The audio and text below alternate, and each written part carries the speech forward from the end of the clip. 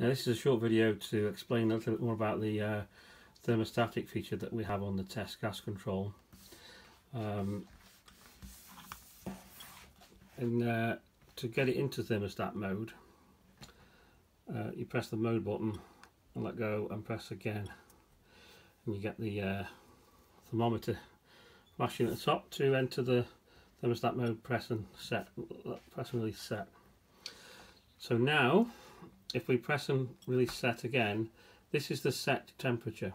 So this is the temperature that the room, the fire is trying to maintain the room temperature at. Currently on this one it's 23.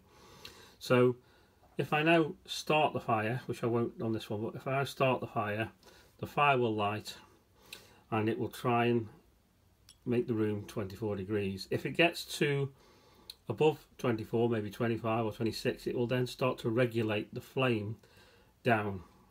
On the anniversary of every minute, it drops one of the burner rates settings.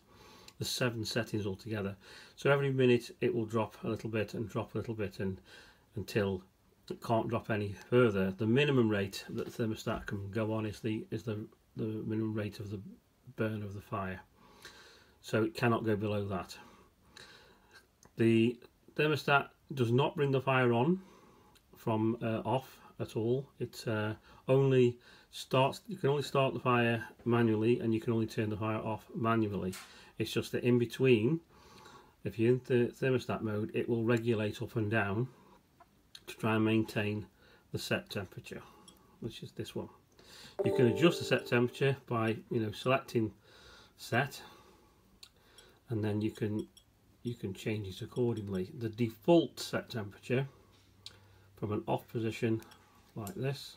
So if I now go back into thermostat, the default set temperature is 24. So you can change it if you want. Whenever you press off, then it always goes back into manual mode. So if you've had it in automatic thermostat and then you press stop, it will be in manual mode, so that whenever you can pick the handset up when you're ready to make a manual operation. You haven't got to learn everybody in the family how to move from automatic to manual before they do the starting the fire.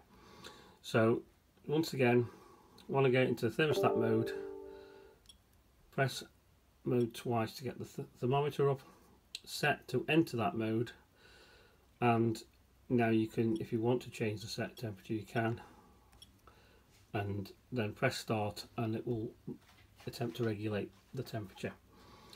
You can actually put it into this mode and then start the fire, or you can start the fire in manual mode and then edit the mode and go into thermostat mode, and it'll carry on running. So you don't have to program the thermostat mode first and then start the fire. You can actually do it on the fly. So that's a short video just explaining a bit about how the thermostat works. Okay.